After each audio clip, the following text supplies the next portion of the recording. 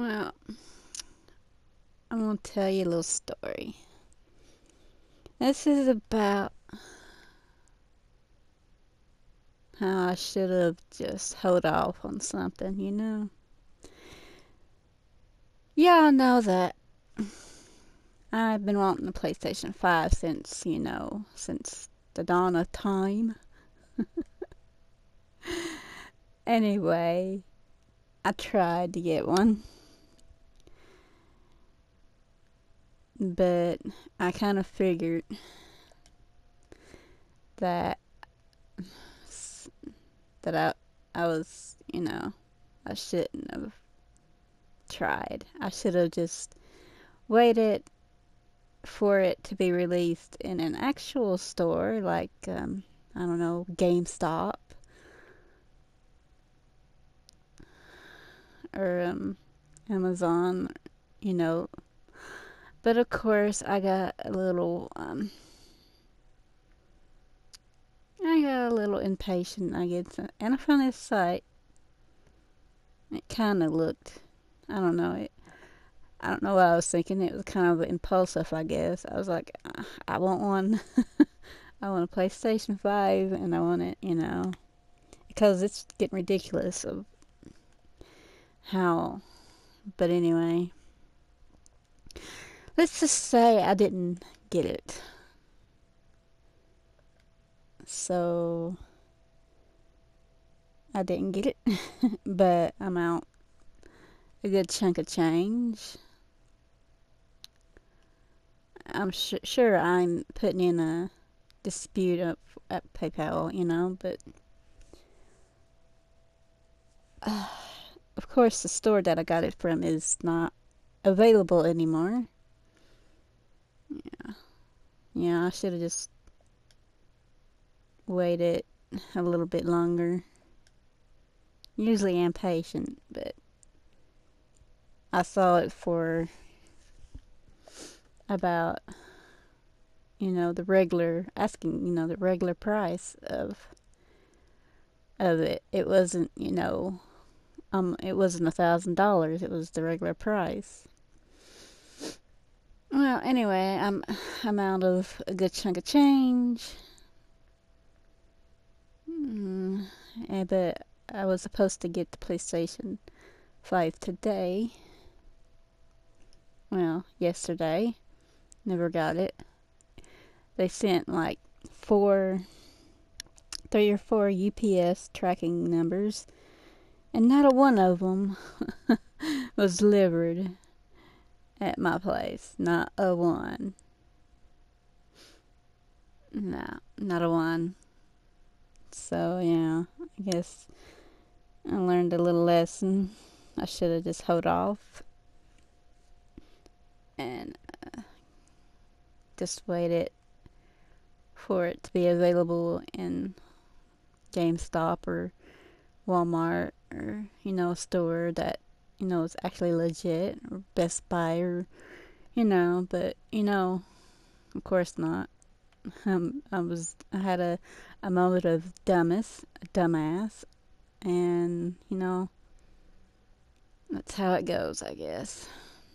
I should have I should have held off. So I'm gonna tell y'all, just if you see a site and it's just make make sure you do your research, I guess. Research it, cause 9 times out of 10 it's going to be a scam. Yep, yep, yep. I'm trying to wait. I guess I'll have to, if I do get my money back, which I probably won't, but I'll probably try to wait for it. I don't know. Might can try eBay, but I don't know. That one's it'd be the same way that way too, wouldn't it? So yeah, my little trying to get a PlayStation 5 hasn't been going well. So I guess it's more waiting game. which I guess I can wait. I got plenty of games right now. I got my Xbox Series S that luckily I got from GameStop first time when it was first released. I'm so lucky. So, but I'm not so lucky on getting the PlayStation 5. Anyway, yeah, I just wanted to bitch about it. It totally blows big monkey balls that I can't get a PlayStation 5 and a fucker just was a scammer. Figures. Oh well.